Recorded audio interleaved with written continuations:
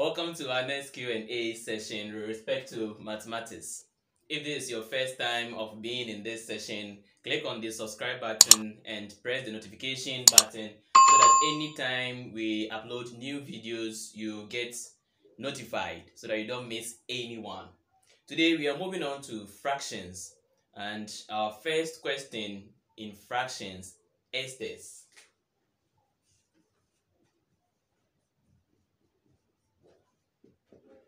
Simplify 3 whole number 1 divided by 2 plus 1 divided by 4 minus 2 whole number 1 divided by 3. This is a question that used to be bothering my students, so I took it upon myself to take you through this for the first time before we proceed to other lessons. Right, so when a question is given in this form, you see that we have mixed numbers or mixed fractions and then proper fractions or blended. You can see these in the question. So at times it gets confusing, right? Good. When it comes to this, we have two ways of solving it. The first one is you can decide to solve the whole numbers first. Okay. For instance, this 3 here is the whole number in this mixed fraction or mixed numbers. This 2, negative 2, is also a whole number in this mixed fraction or mixed numbers. Good. So you can decide to solve them, either add or subtract first, and then you add or subtract the proper fractions also, after which you put them together. But to my perspective and to my experience, I've got to know that some students get confused when it comes to using that method. For instance, you see that this fraction here, 1 divided by 4, is not having any whole number. So in this case, how am I going to do it?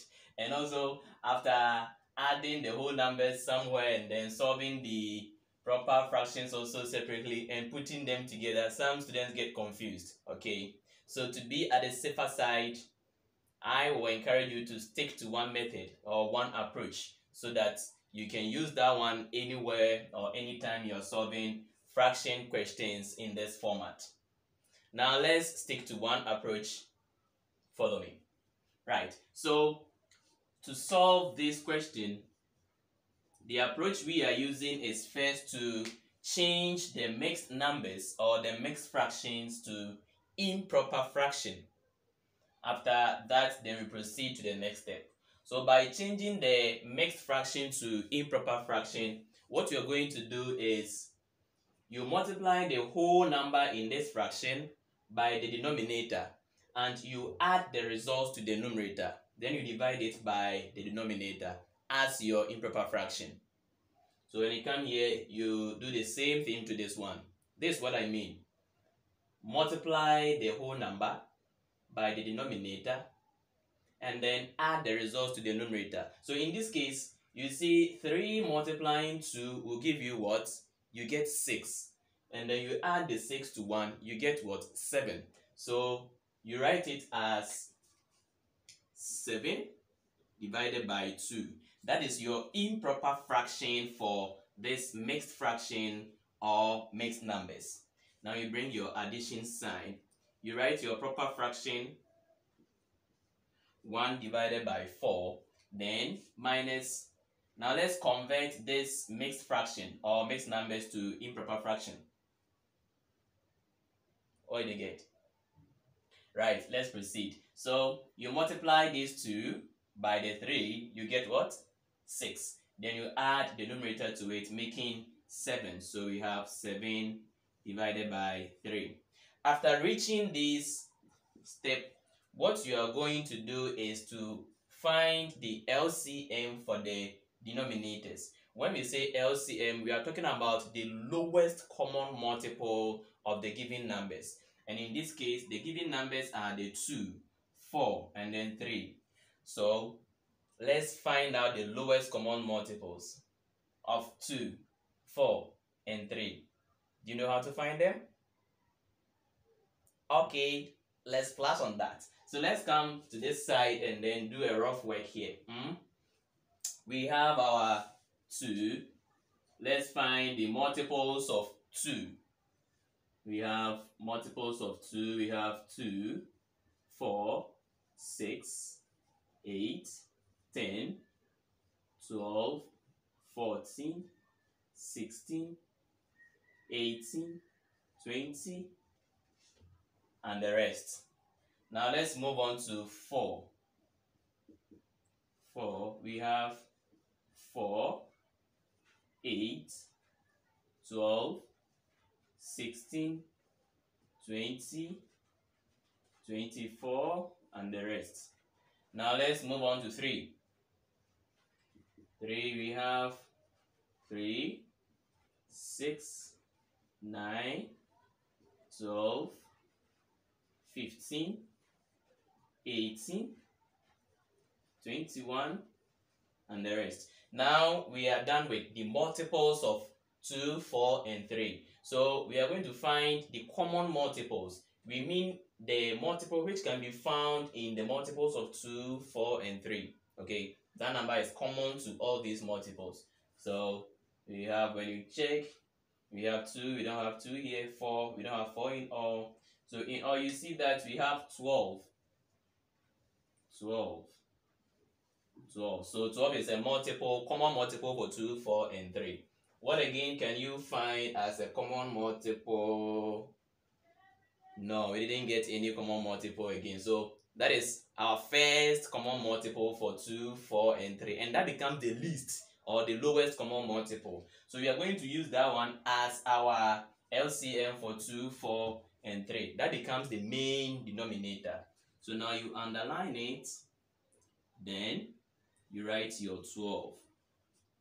So you divide this LCM by the denominator, and then you multiply the results by the numerator.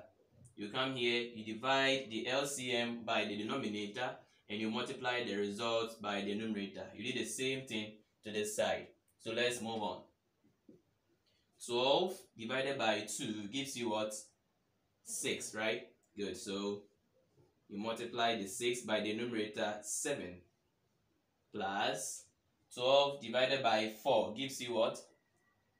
3. Good. So you write your 3, you multiply it by the numerator, 1. Then 12 divided by 3 gives you what? You get 4, right?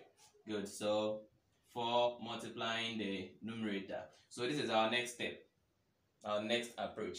Now that we are done with this approach, you are to multiply each of them, and then after which you add or subtract. Okay, so let's proceed.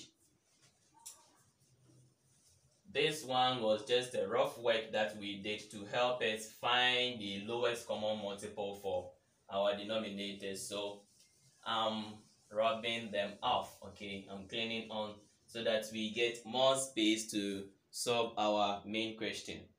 Now that we are done, let's multiply this. 6 multiplies 7 gives you what? 42.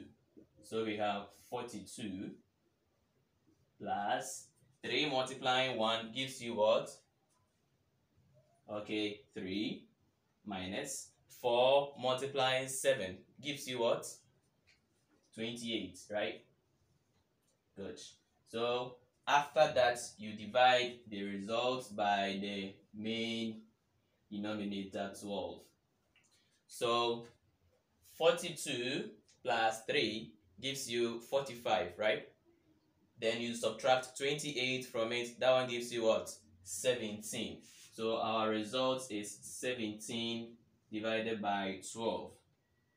You can leave your answer in this form, but consider the question given to you. You were told to simplify these fractions, of which we were having mixed fractions or mixed numbers in them. This is an example of a mixed fraction, mixed numbers.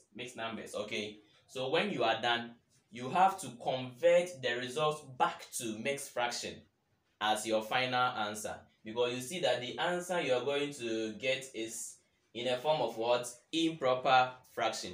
So let's change it back. Now this is how you change improper fraction to mixed fraction or mixed numbers. You divide the numerator by the denominator. You write the number which you get as the whole number, and then the remainder as the numerator. Okay, so 17 divided by 12 gives you what? 1. And then remainder what? 5. So you write your 5 divided by 12. So this is our answer. If you have any different means of solving it, leave it in the comment box. If you have any question too, you can leave it there. Check the description for the link to the next video as well as the previous ones. You can also visit our website at mathstudyroom.blogspot.com for more lessons.